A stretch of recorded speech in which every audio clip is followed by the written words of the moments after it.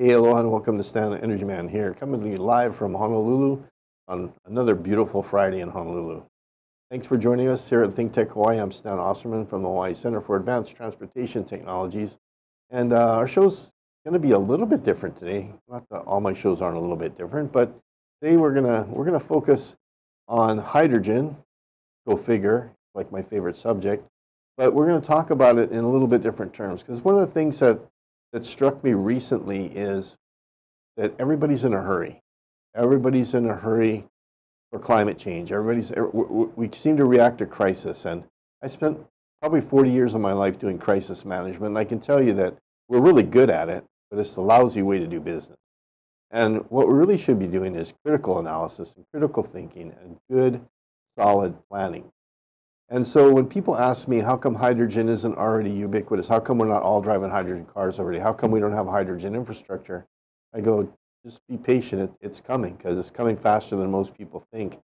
But it's not going to hit you right in the face where you see it, and all of a sudden it's here. You just got to take your time and plan. And the example I like to use is, a few years ago, we were all encouraged to be a little bit more frugal with our power and be efficient with our power at home. And one of the things they told us is, we got these compact fluorescent light bulbs, CFLs. They're the greatest thing. They're really efficient. They use a lot less electricity. They last forever, just like the long tubular fluorescent lights. They're great. We got to do it. They were subsidized. The government got involved. People were advertising it. A lot of the green hugger, tree hugger folks were all wrapped around it. They're full of mercury.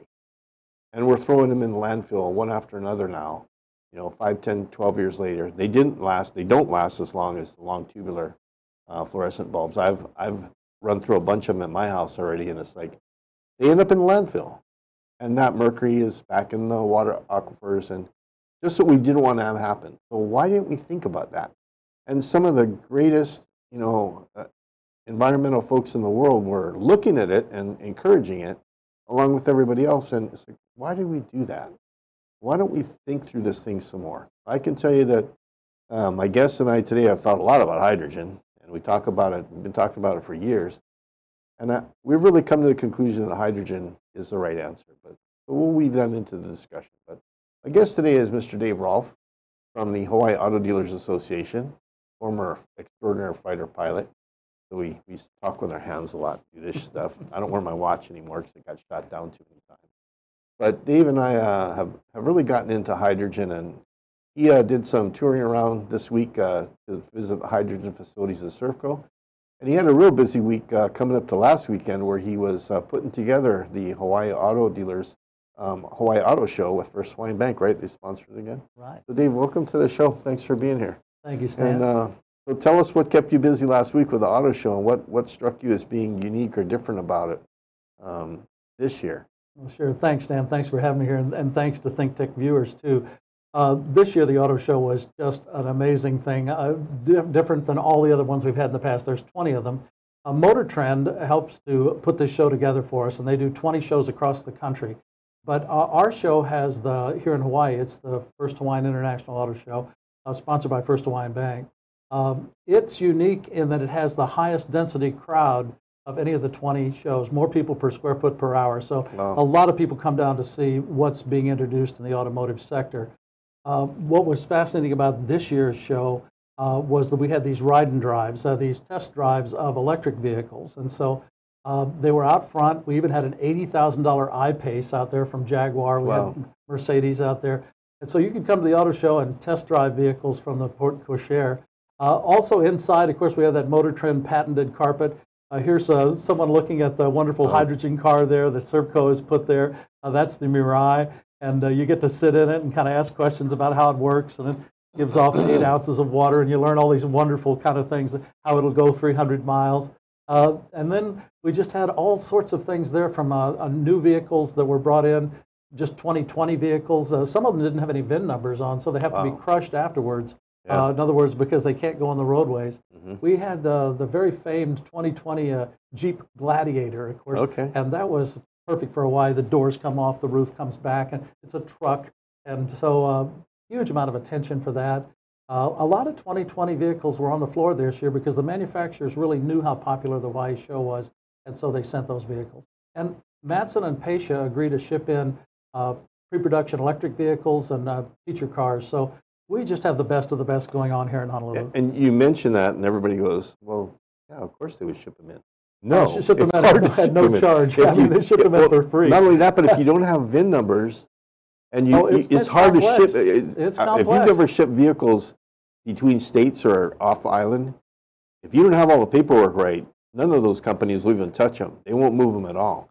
And so and I know from moving our vehicles from the mainland to here that don't have VIN numbers or have experimental VIN numbers, it's not a small feat. So congratulations. That's a great job that you do getting those things in here. Thank you. Yeah, this show was a pure joy, and it was just fun to be part of it. Good. Well, let me see. And then you went to Surfco a little bit too. I think we can jump into those images too. And so when was the last time you went to Surfco? Before they had the hydrogen station there? I was there when they dedicated it. And when Kahu was there to help bless it. And I went back because I'm privileged to be on your show, and I wanted to see how that really works now, because people can go in there and actually fuel their leased hydrogen cars. I mean, this is not some existential thing that's out there in the future. People own these cars now, actually lease them, and the hydrogen is included in their lease. So they phone ahead, and then they have somebody come out and help them service it right now. So it's really kind of like the old days of the service station. You actually have someone come out and help you with it. Although eventually people can be able to fuel themselves right there too. It takes about 5 minutes. But right now with it in this just beginning stages, Surfco just takes that phone call from some of the hydrogen owners, and they bring their cars in and they fuel them right there. Yeah, most of the stations in California are self-serve. So you just come in. It's just like going into any of the local quick stop stations and run your charge card and take out the dispenser, hook it up. Actually, the high bar dispenser hooks on just like a regular gas nozzle, except it actually latches onto your car. And what most people don't realize is that actually also talks to your car. It does. It has an infrared sensor that sends traffic between the car and the station. Interchange. Because what you don't want to do, and it's a lot of people think it's for safety, but it's really more for giving you a quality fill, is it monitors the temperature of the tank on the car to make sure it's not overheating. Because if you put in hot gas in the tank and then you drive away 20 minutes later and it cools down, you don't have a full tank anymore. So because we're dealing with a compressible gas, not a non-compressible liquid like gasoline or water or anything. So you can't just pour a gallon of it. You have to keep it at a constant or real close to a constant temperature. So those stations talk to the car and keep the temperature of the gas pretty constant. So there's that aspect to it, but there's also a safety aspect, because if you keep heating the tank up and cooling it and heating it up and cooling it, it's just like an airplane that we used to fly where it's pressurized, depressurized, pressurized, depressurized. With temperature also, it starts to break down the structure of the tank, and it decreases the lifespan of the tank. So for safety, it's good to keep the temperature constant too as you're filling. And then of course, as you're taking fuel out of the tank into the fuel cell, it's cooling.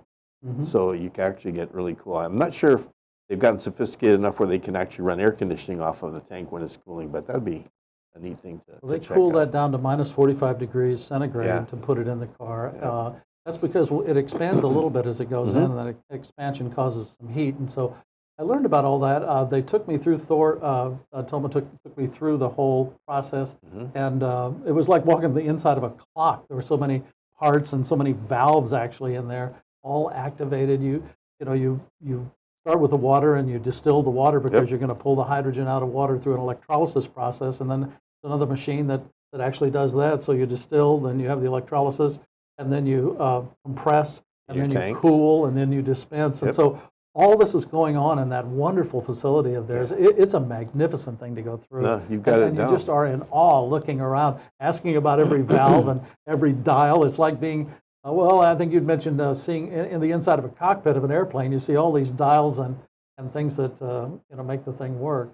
It all makes sense. More monitoring. You've actually given the process really accurately, because the last thing you do is chill it down so that when it goes in and it heats up, it averages out at a good temperature. So they pre-chill it as they're putting it in the car, and that's what keeps the temperature. Well, they even let me do it. It was that simple. They just explained, press that button, and you just take the nozzle off, and you're right. You just connect it there, and it's talking to the car, and the car talks back, and fills up, and 5 minutes later, you're ready to drive off. Silently, I might add. You know, it's an electric car, so fun. There's no sound. It's so simple, a fighter pilot can do it. Yeah, I could even figure it out with just minimal instruction. I could fly that nozzle. Yeah. That's right. So the Toyota uses high bar, 700 bar pressure, which is 750 millibar on 10,000 psi. Somebody mentioned that 750 millibar is 750 atmospheres, so it's high pressure. It's high pressure. As opposed to your tire, when you fill your tire up, that's 33 psi, and you're talking about putting 10,000 psi. And a scuba tank's like 2,500 psi. Correct. And we're up. And we're talking 10,000. 10,000 psi, and I think you press it down, compress it that much, because otherwise the car would have to be as big as a bus. It would hold so much hydrogen. That's exactly why. You just have to compress it. And those tanks are so strong with that carbon fiber that actually surrounds the whole tank. They say you can drop it off the Empire State Building. So. And I believe them. I've seen videos of them shooting 50 caliber rounds through it, tracer rounds through it to try and get it to explode and stuff. And it just punctures it. And it bleeds out the hydrogen. No fires, no nothing. It's pretty impressive.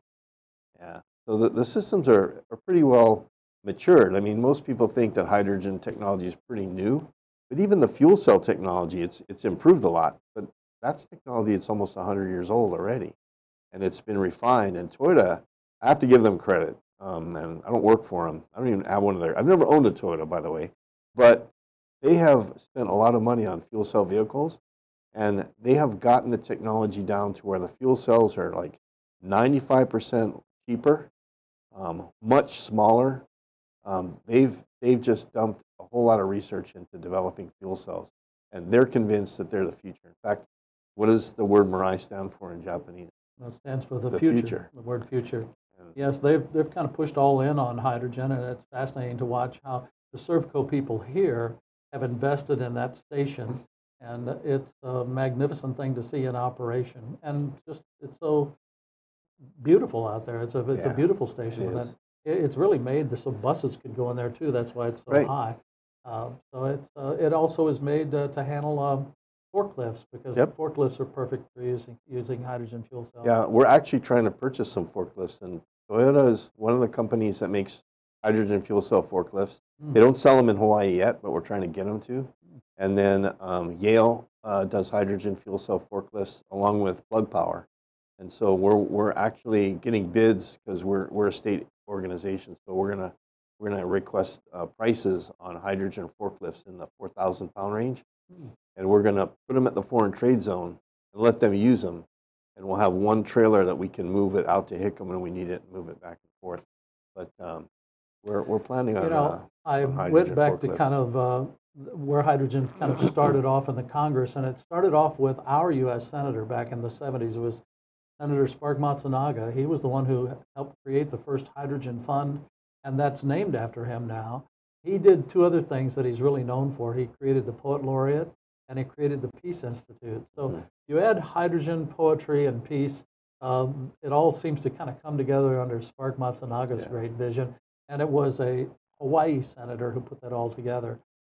And now that we have all this research and development happening here, and we have that bill that you and I talked a little bit about, that HB 624, that restructures some of government to put everything on the table together so we don't have all these investments in different silos, maybe we'll be able to move forward with research and development and make this the perfect place to come and do all that. Research, development, and commercialization. I want to see it all happen. Right. Well, we're going to take a quick break, and we'll be back in 60 seconds to spend some more time with Dave Rolf and maybe grasp the bigger picture of Hawaii's future, especially the future in hydrogen transportation. Aloha, I'm Wendy Lowe, and I'm coming to you every other Tuesday at 2 o'clock, live from ThinkTech Hawaii. And on our show, we talk about taking your health back. And what does that mean? It means mind, body, and soul. Anything you can do that makes your body healthier and happier is what we're going to be talking about. Whether it's spiritual health, mental health, fascia health, beautiful smile health, whatever it means, let's take healthy back. Aloha.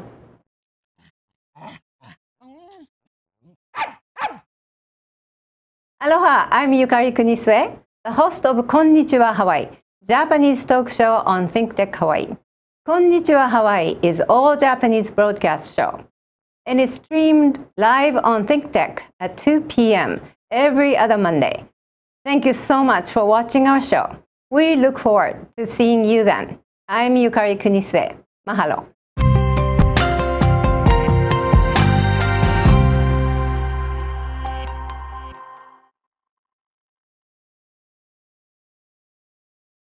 Hey, aloha, welcome back to Stan Energy Man. On my lunch hour, as usual. Can't be charging the state money when I'm here doing this show for free. So thanks for coming back and joining us with Dave Rolf from the Hawaii Auto Dealers Association. Fresh off a really successful Hawaii Auto Show.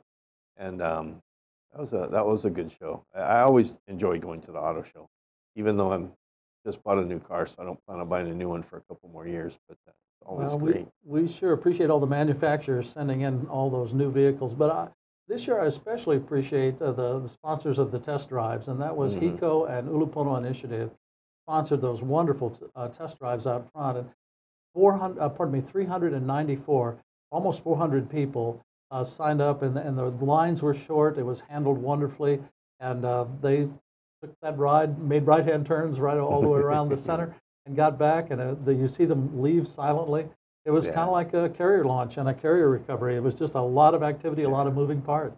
Yeah, and people, they think that like on a conventional internal combustion engines, that throaty sound with a nice a nice muffler job on your truck or whatever sounds so cool and everything.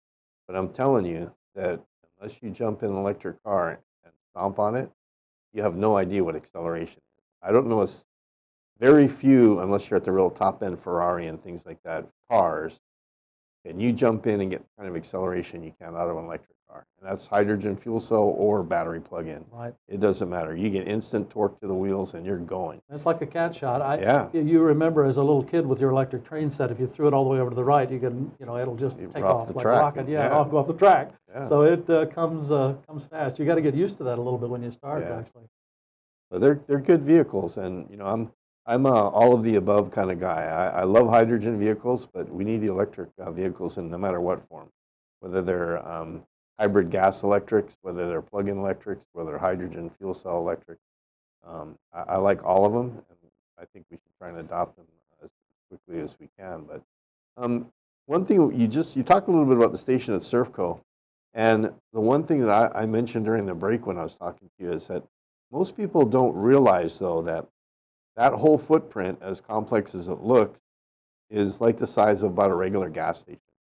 It's maybe 2,000 square feet or something total. Well, yeah, the whole thing, including the outside part of it. All the production and everything. The production station is only about as big as your living room. Right. I mean, as opposed to an oil well in the ground and a giant refinery behind it, they're actually making the hydrogen right there. So when you drive up to that Surfco station in Mapunapuna, you're looking at the oil field, the oil pipeline, the oil tanker that took to get it to the refinery, the oil refinery, and the truck that delivered the gasoline to the gas station, all in the footprint of a house. About the size of your living room. And the real manufacturing piece is about the size of your living room. Mm-hmm. And it's using all clean energy from solar.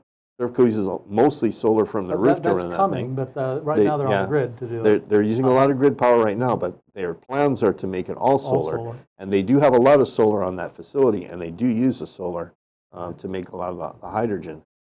But it's all carbon-free if you can make it from solar or wind or any other renewable. You have carbon-free fuel that you're making on-site with water and DC power, period. You don't need to ship anything. There's no shipping costs. There's no safety issues. There's no environmental hazard issues. You don't have oil spills in the ocean, things like that. So in Hawaii, as conscious as we are of cost and everything, hydrogen fits the bill. If we could start manufacturing our own hydrogen from curtailed power, that's kind of the future. I think that's the future where we're headed, and that's why I'm so bullish on hydrogen personally. Well, that particular station illustrates how the dollar that you put in there circulates and stays here in the islands, and it circulates back through the rest of the economy and then back, and that's the lovely thing. It doesn't go off island, and I was most impressed by that. And when Thor explained too that just understanding all that clockwork that's in there takes quite a bit of education and background, so it's a really well-paying job to be able to be one of the engineers back there helping with all that. absolutely fascinating. Let's bring up one of the other images that you brought with us today. We've got the Rosetta Stone, we call it first, I think, and that's, oh, there you go, that's not the Rosetta Stone, but that's... It makes a good statement, though. This is a good lead into the Rosetta Stone. I mean, Right. we're talking about the vehicles becoming more part of the grid than, we look at energy currently as gasoline, diesel, and electricity as separate entities, but we're morphing towards that all electric. And I would say even in 20 to 25 years, a lot of the aircraft are going to be also electric. They may not travel quite as fast, but that may be the penalty that we pay for making sure we're cleaner and more efficient and maybe even more economical. Not to digress from your image, but I sent you some videos from a PhD this morning. And the one thing the takeaway from that video that really got my attention was we've been sucking free energy out of the ground. It's not free because we have to build the infrastructure to pull it out of the ground, but we didn't make that oil. Nature made that oil over millions of years with tons of energy and tons of pressure to get it to where it's at. And now we're refining it, and we're lighting a match to it and burning it in our cars and things like that. But that we're going to start running out of that energy over the next 100 years, especially as our energy needs grow, and they are growing. I mean, the industrial age of man has only been the last 100 or so years. And if you look at the use of energy as a whole, you go from almost flat to a spike that's like 20 times higher. And we're going to run out of that free oil pretty soon. And it's going to be hard to get shale oil. It's going to be hard to get natural gas. It's going to be expensive. Just yesterday, Saudi Arabians cut back the production on their oil out of their big oil fields because they're saying, we kind of need to stretch this out. There's not as much there as we thought. So the idea of kind of running through all that oil really quickly because it's cheap and it's easy, it's getting harder to get to. It's not going to be cheap anymore. So as we transition to this more electric economy, how are we going to balance the cost of energy? Certainly, if we just try and jump in all at once, it's going to kill us. We're going to try and change the infrastructure overnight. So there's got to be a route to it. There's got to be a growth to it. And I think that's where your Rosetta Stone graphic really kind of tells the story. That Rosetta Stone, we call it that because in 1799, Napoleon's troops near the town of Rosetta came across a stone that had hieroglyphic, Doptic, and Greek on it. And by using the Greek and Doptic, they could understand hieroglyphic.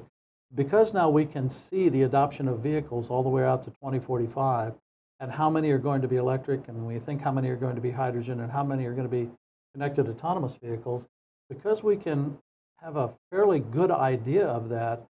So far, the graphic has been just spot on over the last 8 years, and I likely will follow that very closely all the way out through the next 25. If that's something we could plan on, and Matson looks at that to plan when they have to replace their ships, and the dealers look at that as to how many technicians they need to have on board, and actually the state government looks at it to see how much tax revenue is going to be coming in. So a lot of people are using that graphic to make plans, and so we found that you can factor just about everything from that graphic. Yeah, let's put that graphic up, by the way. So you can factor how many electric charging stations we'll need in the future, and you can factor how many hydrogen fueling stations we're going to need in the future. You can factor how many 5G, well, we know that the 5G towers are going in out there in Honolulu. We have 40,000 light poles and utility poles, and about 10,000 will have 5G towers that'll help control the autonomous vehicles. It helps us see how many high-rise buildings need to go in to handle our housing needs. We have 65,000 homes we need backed up right now, and so I can plan on this graphic where they go, how they go, when they need to go in. You can see that tourism and conventions and military still needs to hold the base. And because this was going to be so hard, we used Euler's identity to prove joy, because it's going to be really hard to do all this. But 8 years ago, I predicted that the first hydrogen car would be in Hawaii on Pi Day, which is 3.1415, March 14th, 2015. And because I helped put on the auto show, I could kind of help know when the show was going to be that year. So it turned out we predicted the arrival of the hydrogen car to the hour. Yep. And so I was there. I know. So Servco put their Mirai on the floor, and I was just so tickled that we had predicted 8 years ago that it would happen on Pi Day. We have made all these predictions about when these cars are going to come, and that the internal combustion engine will be here as they modify that, and it gets more miles per gallon and all the new attributes these cars have. But you'll have internal combustion with us for quite a few years. It's not going to stop in 2030, as some people have kind of indicated. There was a professor who thought that after 2030 it would just be all renewable fuel. But the transition will take quite a bit longer, just because of the economic aspect of the whole thing. And that's the kind of the theme that we're talking about. You know, I started off talking about, and that is, you have to kind of really look ahead and take a lot of things into account. Jobs, you can't just change career fields overnight. Some jobs are transportable. You can move and go to a different city, and some aren't. Farmers have a hard time picking up 10,000 acres and moving it to another state and do farming.